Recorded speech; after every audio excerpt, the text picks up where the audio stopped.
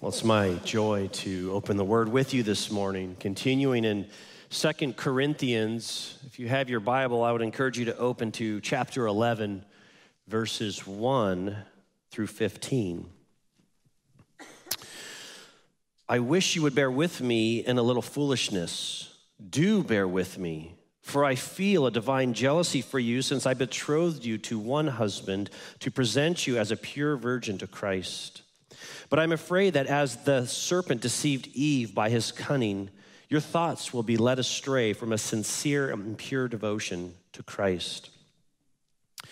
For if someone comes and proclaims another Jesus than the one we proclaimed, or if you receive a different spirit from the one you received, or if you accept a different gospel than the one you accepted, you put up with it readily enough.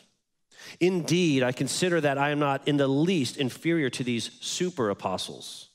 Even if I am unskilled in speaking, I am not so in knowledge. Indeed, in every way, we have made this plain to you in all things. Or did I commit a sin in humbling myself so that you might be exalted because I preached God's gospel to you free of charge? I robbed other churches by accepting support from them in order to serve you. And when I was with you and was in need, I did not burden anyone, for the brothers who came from Macedonia supplied my need. So I refrained and will refrain from burdening you in any way. As the truth of Christ is in me, this boasting of mine will not be silenced in the regions of Achaia. And why? Because I do not love you? God knows I do. And what I am doing, I will continue to do in order to undermine the claim of those who would like to claim that in their boasted mission they work on the same terms as we do. For such men are false apostles, deceitful workmen, disguising themselves as apostles of Christ. And no wonder, for even Satan disguises himself as an angel of light. So it is no surprise if his servants also disguise themselves as servants of righteousness. Their end will correspond to their deeds. This is the word of God. Would you pray with me? Our prayer and our plea is simple, Father. Show us Christ. Show us the Messiah. Show us Jesus, the one whom when anyone meets him, they are never the same. There are some with us this morning and some watching online that do not know Jesus. And I pray, God, that you would reveal the Son to them. There are those of us here who, having known Christ for a long time, our hearts have grown dull and our eyes dim towards the beauty and the majesty and the sustaining joy of knowing Jesus. Would you restore it? Show us Christ. Show us Christ in the word today that will be preached by your servant Trent. Strengthen and enable him to show us Christ. We ask all these things in Jesus' name. Amen. You may be seated. When I am weak and weary from the storm, in the valley, and when the night is long, when other helpers fail and comforts flee, help for the helpless, Christ abide with me. In the night you'll be my song, my light and my salvation. When I am weak, in you I am made strong.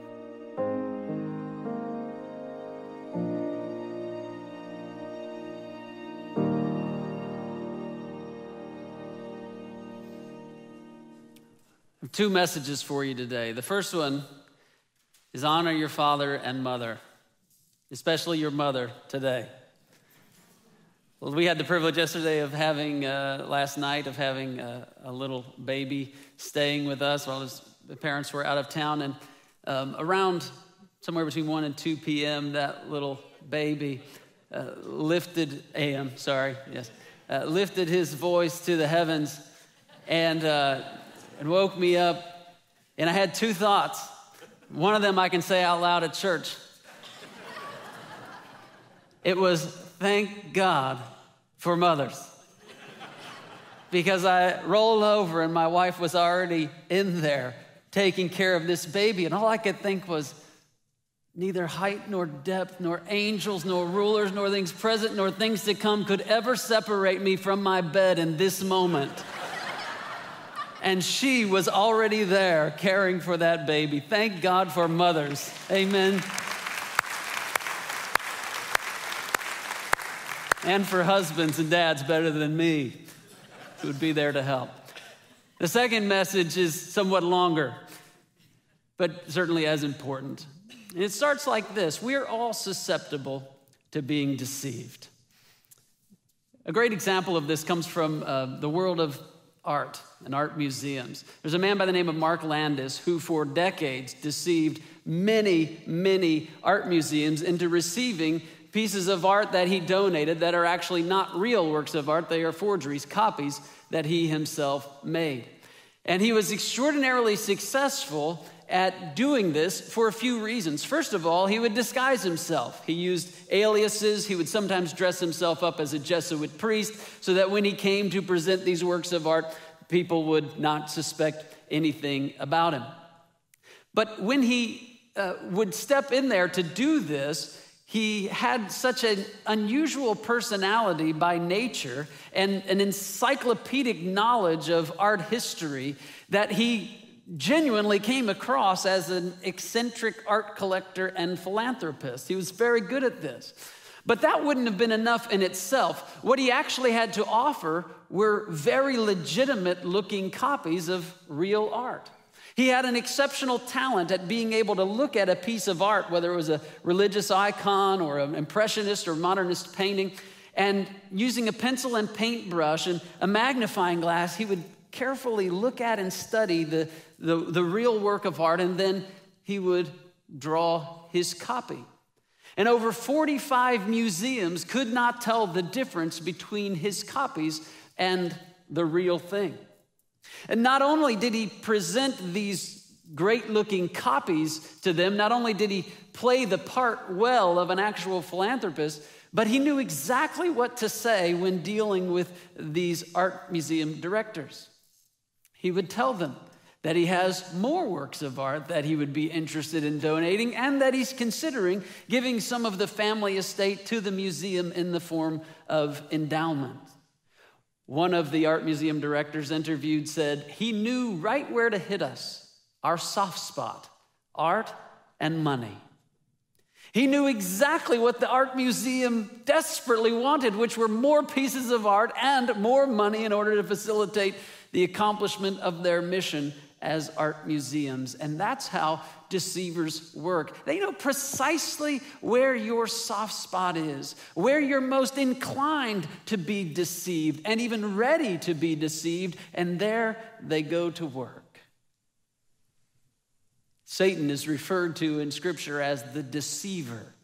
He is the enemy of God's people from the beginning of humanity, and from the very beginning, he has been exceptionally talented at his work of deception and lies.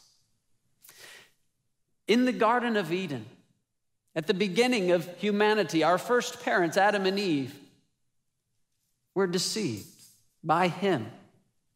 Now consider this. Adam and Eve had no sinful nature to contend with. Adam and Eve actually lived with God in that garden. Adam and Eve lived in literal paradise, and yet still they were deceived. Do you think you're above being susceptible to deception? No. And who do you think are the easiest people to deceive? The very people who think they can't be deceived. D.A. Carson, talking about deception, says this, and it's an extended quote, but it's good, so Stay with me. He says, Christians are especially open to the kind of cunning deceit that combines the language of faith and religion with the content of self-interest and flattery. We like to be told how special we are, how wise, how blessed. We like to have our Christianity shaped less by the cross than by triumphalism or rules or charismatic leaders or subjective experience. And he says, if this shaping can be coated with assurances of orthodoxy, complete with cliche, we may not detect the presence of the arch deceiver, nor see that we are being weaned away from the sincere and pure devotion to Christ to a different gospel. That's precisely what's happening here in Corinth in our passage today. As Paul was away, these false apostles came into the church and began to flatter them and to deceive them. And what they were doing was undercutting the apostle Paul's authority and message to lead these Corinthians away from their devotion to the true Jesus to a false Jesus. And so Paul, knowing that this is happening, is speaking up to address that particular issue.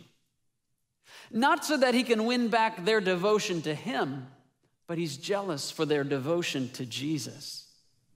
It's Jesus' bride, not his, that he sees being deceived. And so as he does that, what we discover in this passage is this principle that will be our guide today, and that is because we're all susceptible to deception, we must remain devoted to Jesus and resist disguised deceivers. We must remain devoted to Jesus and resist disguised deceivers. So let's take the first part first. Because we're all susceptible to deception, we must remain devoted to Jesus. Paul begins this passage in verse 1 by asking them to bear with him as he's about to get foolish in their sight, and he's going to act that way for a couple of chapters here. He says, I wish you would bear with me in a little foolishness. Do bear with me. For I feel a divine jealousy for you, since I betrothed you to one husband to present you as a pure virgin to Christ.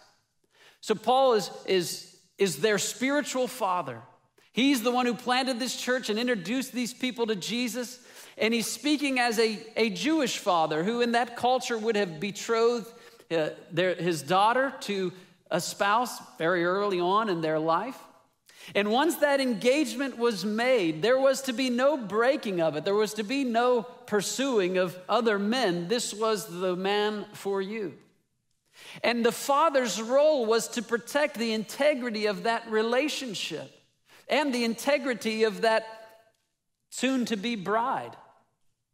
And so Paul is using that language as he speaks to the church, and he's saying, when I came there and I preached the gospel to you and I introduced you to Christ, I betrothed you to him. And now I'm concerned that you are interested in some other lover than the one to whom you've been promised. You see, the way the scripture talks about Christ's relationship to his church is that Jesus is the groom and we collectively are the bride. And as we come to the end of history, this union with Jesus that we already experience by faith now is going to be fully consummated in all the glory of what the best of marriage can only give us a slight glimmer of. Revelation 19 describes it this way: let us rejoice and exult and give him the glory, for the marriage of the Lamb has come and his bride has made herself ready. That's the church.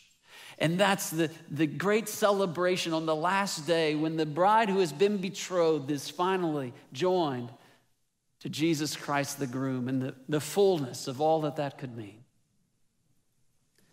And now Paul's concerned that the bride has gotten eyes for another, not the one he betrothed them to. And so he speaks up.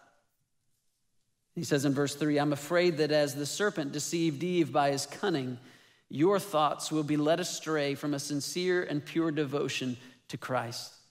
So he's pointing us back to that very first story in Genesis chapter 3, where Adam and Eve dwelling in the garden, the serpent slips in, who we come to discover later is Satan, the enemy of God's people.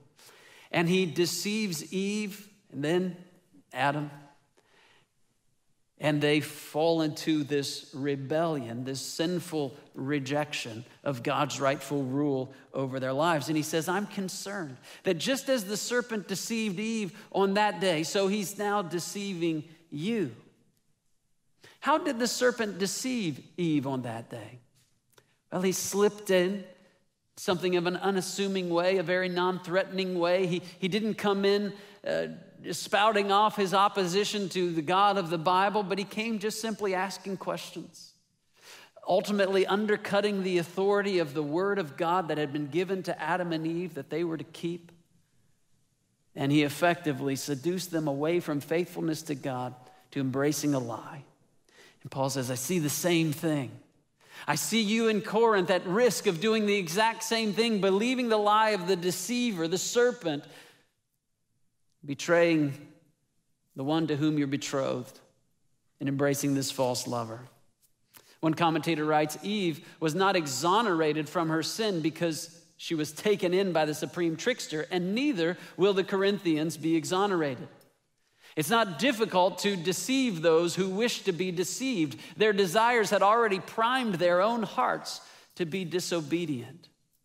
And so it is often for us. He knows where our soft spot is, where our desires are, where we're inclined to even want to be deceived and to take on a false Jesus rather than the one we've been betrothed to.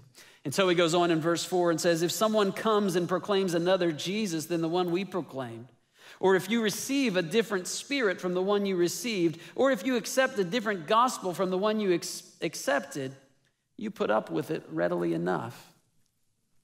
These false apostles came bringing another gospel, another spirit, another Jesus. And the Corinthians were putting up with it. They were tolerating it. Now, that doesn't mean that they were coming in and preaching a message about Jesus Jones as opposed to Jesus Christ. That's not what he means by a different Jesus. They were preaching about Jesus of Nazareth, but they were preaching a message about Jesus of Nazareth that didn't line up with what the Gospels actually tell us about who Jesus of Nazareth is and what he came to do and what he did. They were preaching a gospel that they were calling the gospel, but it wasn't the same gospel that had been entrusted to the Apostle Paul and the other apostles to be proclaimed throughout all the world. They were preaching about a spirit, but not the same Holy Spirit that the Scripture describes to us. And the same thing goes on today. Ultimately, the Jesus who appeals to us is the Jesus that we believe answers the fundamental problem of humanity. Or to put it another way, whatever you believe the fundamental problem that we face as human beings is, that's the Jesus who answers that problem is the one that you're inclined to go after. And it may not be the same Jesus described in the Bible. As an example, in the first century, when Jesus actually came to the earth, the Jewish people believed that their fundamental problem was Roman oppression. And they were expecting a Jesus who was going to come and throw off the shackles of the Romans. But that's not the Jesus of the Bible. And so they didn't recognize him when he came. And so what do you believe the fundamental problem of humanity is? Because that's the Jesus, the one who solves that problem is the one that you're going to be looking to. And it may not be the same Jesus described in the Bible. Let me give you a few examples of some of the Jesuses that we might be inclined to go after if we're not rock solid firm on what the actual fundamental problem with humanity is. These are just representative, and they're somewhat caricatures, so don't be overly offended by any of them. First is socialist Jesus. Those people who believe that the fundamental problem of humanity is inequality will be inclined toward socialist Jesus. In their view, socialist Jesus came to bring an end to all inequality and inequity. Socialist Jesus doesn't have any love for the wealthy except for what the wealthy can do for the poor. Socialist Jesus came to earth to help facilitate class struggle and to ensure equal outcomes for all and to make sure that finally the rich and the poor will get what's coming to them. This is socialist Jesus. Now, there's a grain of truth here in this vision of Jesus, just as there is in each one of these alternative Jesus. That's what makes them compelling. When Jesus was on the earth, he taught us very clearly the dangers of money and the love of money particularly. And he warned the rich to make sure that they are taking care of and loving their poor neighbor. But this Jesus, the one described in the scripture, never promised that there would be equal outcomes for all people. In fact, not even in the new heavens and the new earth will there be equal outcomes for all people. There are some who will have more authority and responsibility than others, primarily because of what they did during their time here on earth. You can read about that in the Bible. You see, what the Jesus of Nazareth does is he actually changes the hearts of his people, so that no matter whether we have much or we have little, we become content with what we have. And what we do have, we offer freely and gladly to those who are in need. That's the Jesus of Nazareth, the one of the Bible. A second Jesus is the nationalist Jesus. If you believe that the fundamental problem of humanity is tyrannical governments, whether foreign or domestic, and that the fundamental threat to humanity is outsiders invading this nation, that the fundamental problem we have to overcome is government overreach into our personal and individual liberties, you might be inclined towards nationalist Jesus. Nationalist Jesus aims for America to be the greatest of all the nations upon the earth. And nationalist Jesus tends to read the scriptural promises to Israel and to God's people as a whole as being specifically for America as a nation. And nationalist Jesus tends to equate loyalty to God with loyalty to country and to expect the same of everyone else. This is nationalist Jesus. Now, nationalist Jesus also has a point. See, there is a proper and appropriate love of one's country and of one's countrymen that we call patriotism.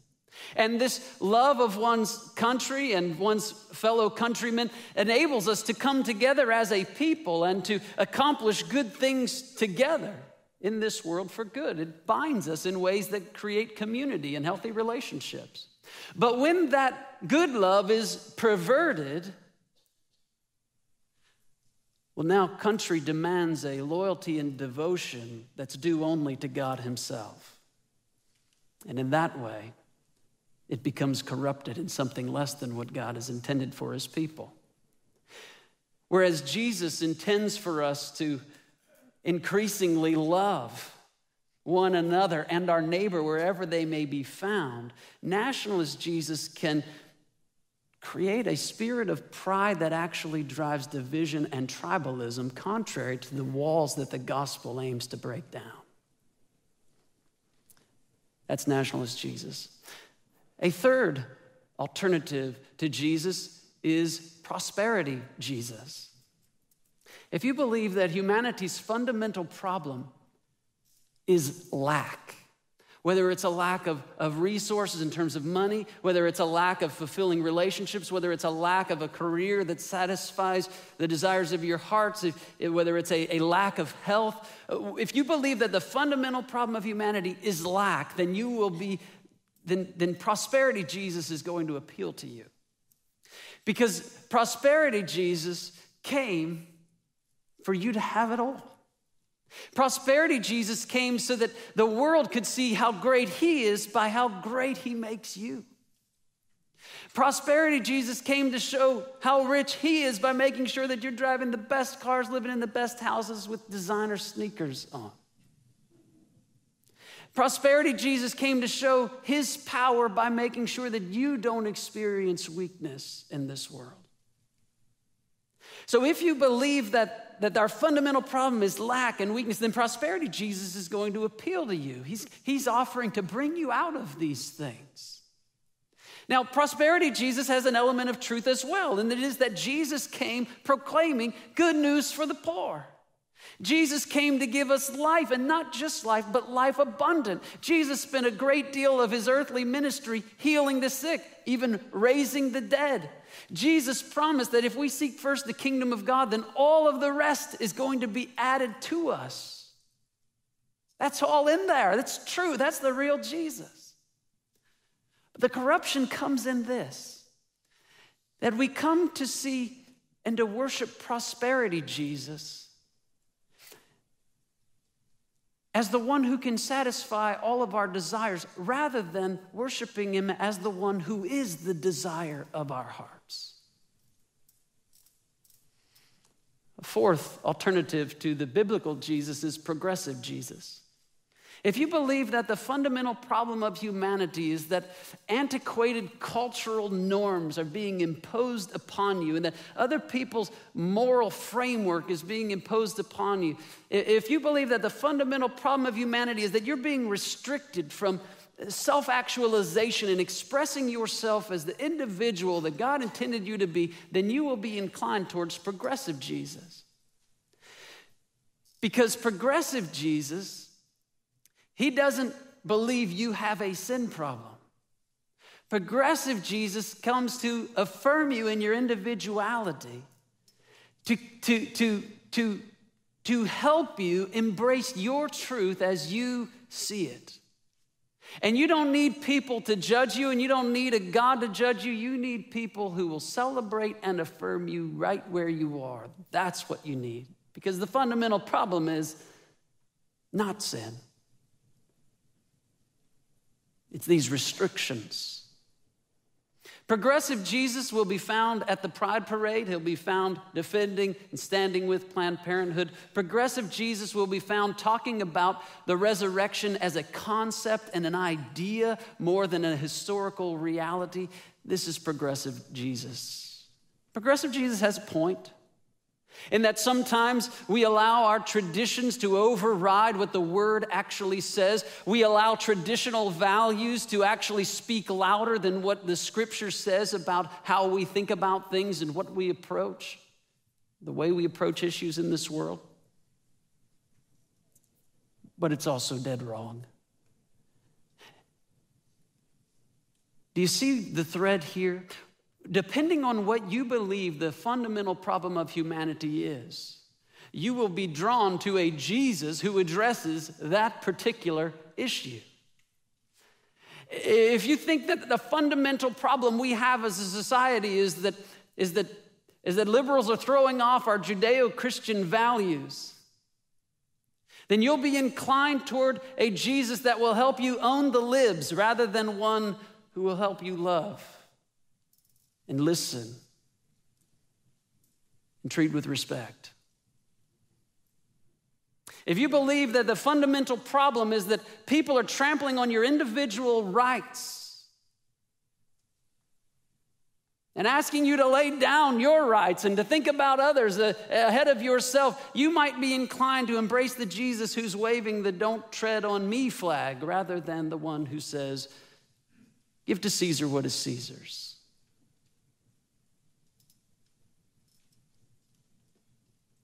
If you believe that the fundamental problem of humanity is white supremacy, if you believe that the fundamental problem of humanity is poverty, if you believe that the fundamental problem of humanity is conservatism, or depending on what you think the fundamental problem is the Jesus that you're going to run toward, and it's not going to be the Jesus of the Bible.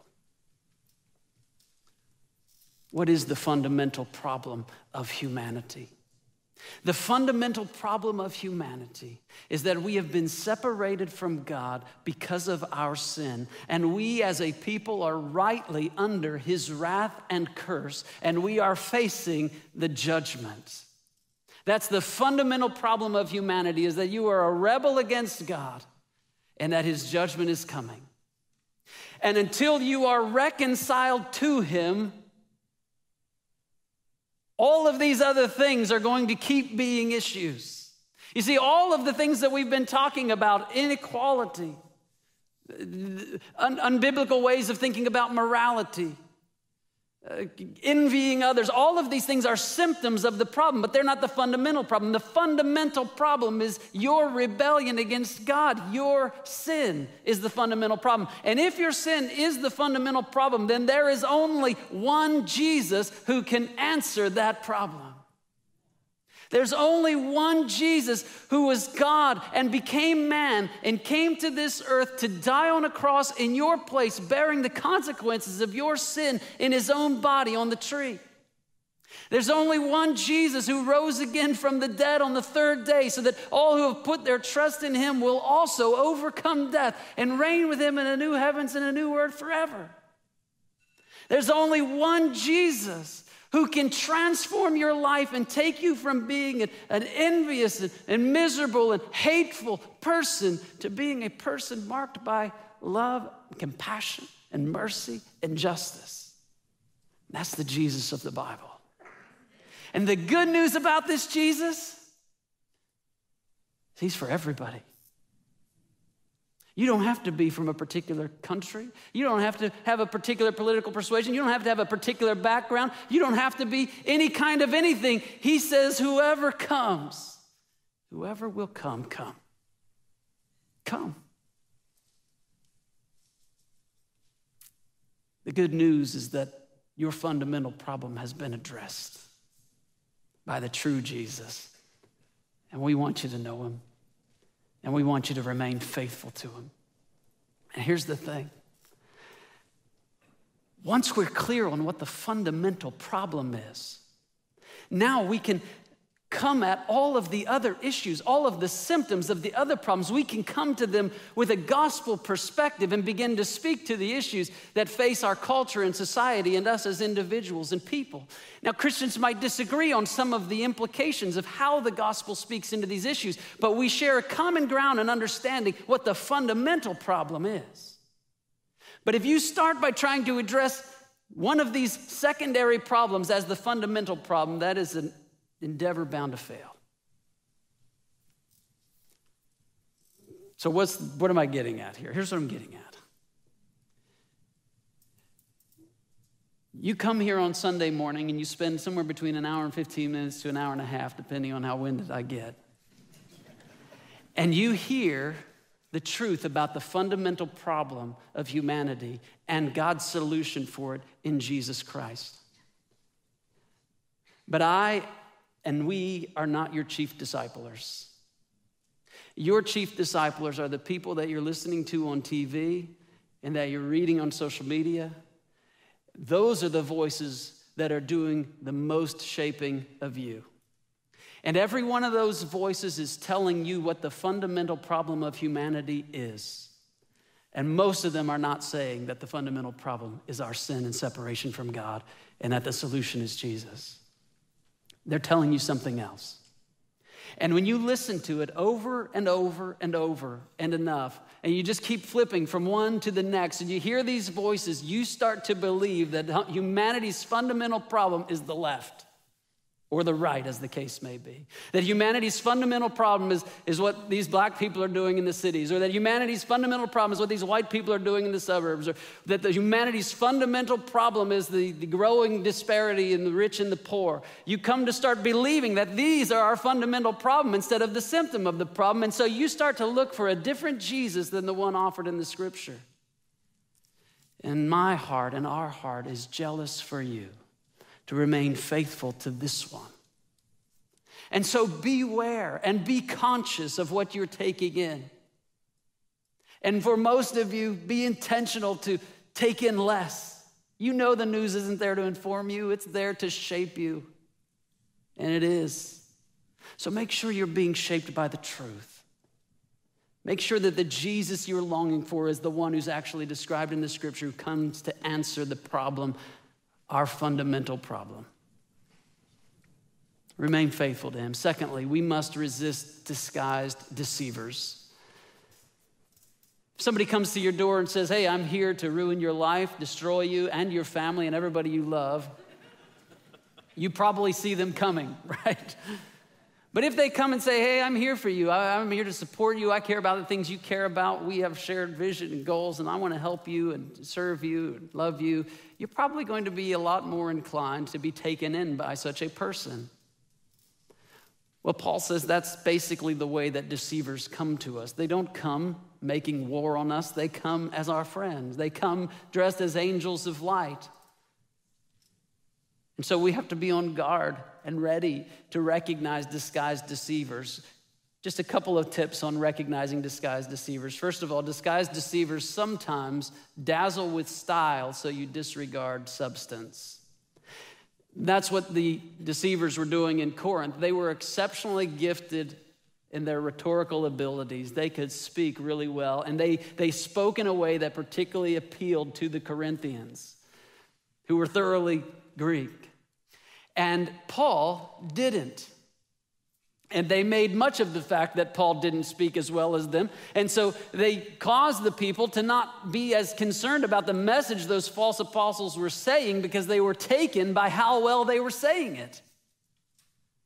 And so Paul has to defend himself. He says in verse 5, indeed, I consider I'm not in the least inferior to these super apostles, even if I am unskilled in speaking, which in Greek actually says, even if I'm an idiot in speaking, I am not so in knowledge. Indeed, in every way we have made this plain to you in all things. Paul says, maybe I don't speak as well as them. And intentionally so, he doesn't. He tells us in 1 Corinthians. He says, but I'm not unskilled in knowledge. I know the truth, and that's what I'm delivering to you. And you're buying into a lie because of the way they're selling it to you. Well, people from then till now are still captivated by good speakers. The definition of what that means has changed over time, but we're still more inclined to be dazzled with how somebody says something than what they're actually saying. And this is the great weapon of many deceivers. One early satirist in the 2nd century was talking about how to be the kind of speaker that gets a great following. And I believe that this person must still be being read today, because if you listen to talking heads and commentators and a lot of those people who take those videos of themselves sitting in their car that go viral on Facebook, because they're fired up and mad, I feel like these people, they're all reading right out of Lucian's advice. This is what he says. He says, the traits that you should possess in particular are these. You should be impudent and bold and should abuse all and each, both kings and commoners, for thus they will admire you and think you manly. Let your language be barbarous like the barking of a dog. In a word, let everything about you be bestial and savage. Put off modesty, decency, and moderation. Wipe away blushes from your face completely. This road is a shortcut to fame. Whatever you say, just say it blusterily and loudly and madly and abuse everybody, and then people will love you. They will think you are manly. And they may not even pay attention to what you're saying and how it lines up with the scripture. Watch out that you not be taken in and dazzled by the way someone is saying something and not pay attention to the substance of what they're saying and if it actually lines up with the truth of scripture. Secondly, disguised deceivers frequently lure sheep away from faithful shepherds so you have no defense. This is what the deceivers are doing. They've come in, they've undercut Paul's authority, and the way they did it was really impressive. They took something that Paul intended for good, and they flipped it upside down and made it look like something bad.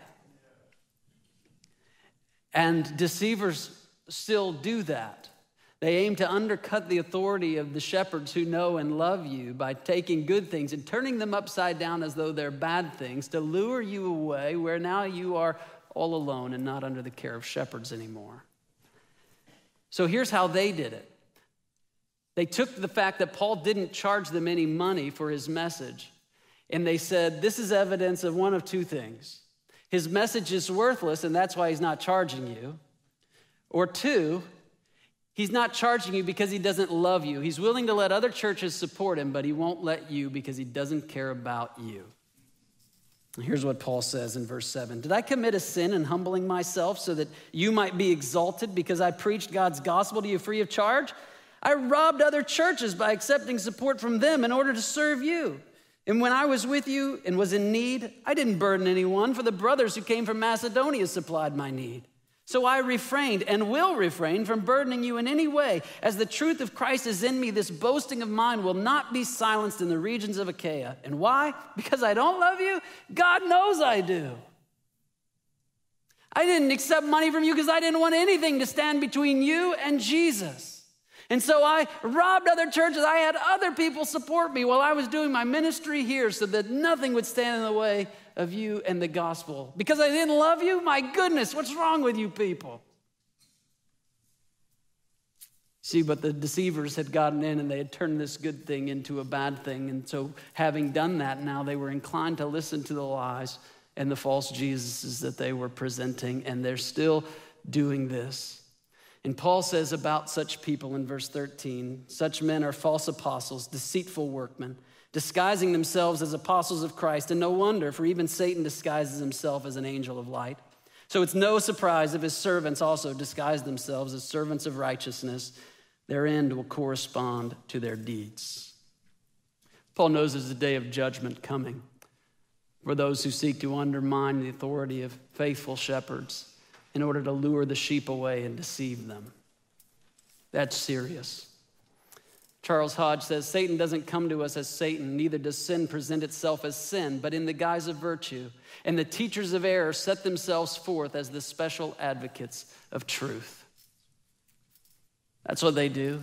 They come to you as those who have the corner on what's true. And they say to you, your shepherds may be saying this, they may be telling you this, but they're deceived. Here's the truth that only I'm telling you, and you don't know them. You see, how do these deceivers work today? They don't actually come into the church per se, as they had to do then. How do the deceivers come to you? They come to you through social media particularly. Right into your home. They don't have to come through us. They just come right there. And what do they say? They say things like this.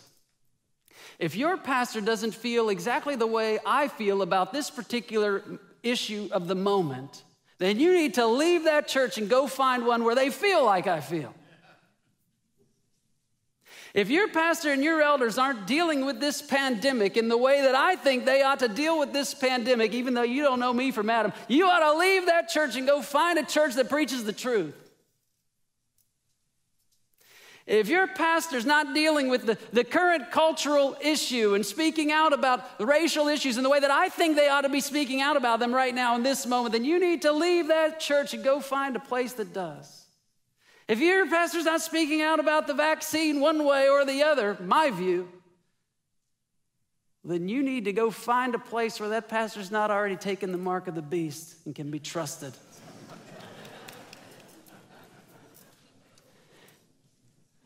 You see, these aren't theoretical examples.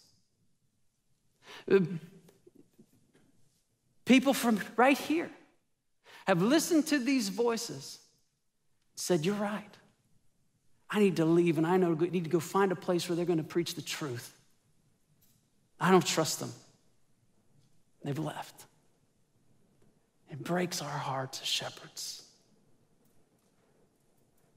Because those are all secondary or maybe tertiary issues. And what we aim to do here on Sunday morning and throughout the week is we aim to keep your eyes focused on the fundamental problem, which is your separation from God because of sin, and the fundamental solution, which is Jesus. And only from that place do we begin to work out those other issues and agree that Christians can disagree on how we approach these different things. Once we've agreed on what the fundamental thing is, and because nobody's telling you through the week what the fundamental problem is, we're making that our focus and have and will. Because you need to be reminded. So that when the alternative Jesuses are presented to you, you don't go running after them. But you keep running to the one who came and died and rose again for you and will come again and will deal with all of the deceivers when he comes. Paul was jealous for the church, not for himself, but for Jesus. And if Paul was jealous for the church, you can be sure that God is jealous for the church.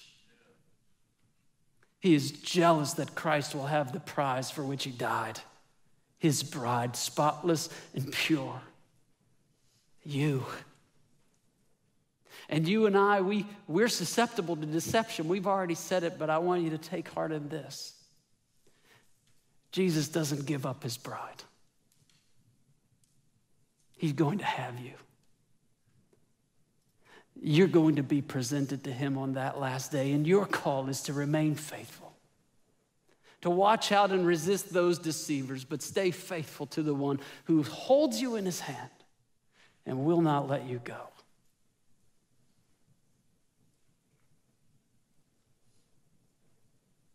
Let's keep our eyes on this Jesus, and let's resist those deceivers, and let's look forward to that grand and great celebration on that day when he comes, the marriage supper of the Lamb. Would you pray with me to that end? We thank you, Lord, that you love us enough to tell us the truth and to record it in the scriptures, the word of God that endures forever. As cultures change and issues change and things rise and fall, your word stands forever. Lord, help us to be a congregation and a people who keep the main thing, who are not sucked in to the secondary matters and so sucked away from you in this primary matter. But may we remain faithful to the truth of the gospel, and then may we bring the truth of the gospel to bear on the various strongholds, the arguments, the opinions raised against the true knowledge of God. May we bring that truth to bear in a way that glorifies you in this world, that loves you and loves our neighbor. We thank you that you are keeping us, and we pray that your Spirit, who has sealed us, will also work in us to help us to resist temptation and to stay faithful until the end. It's in Jesus' name we pray. Amen.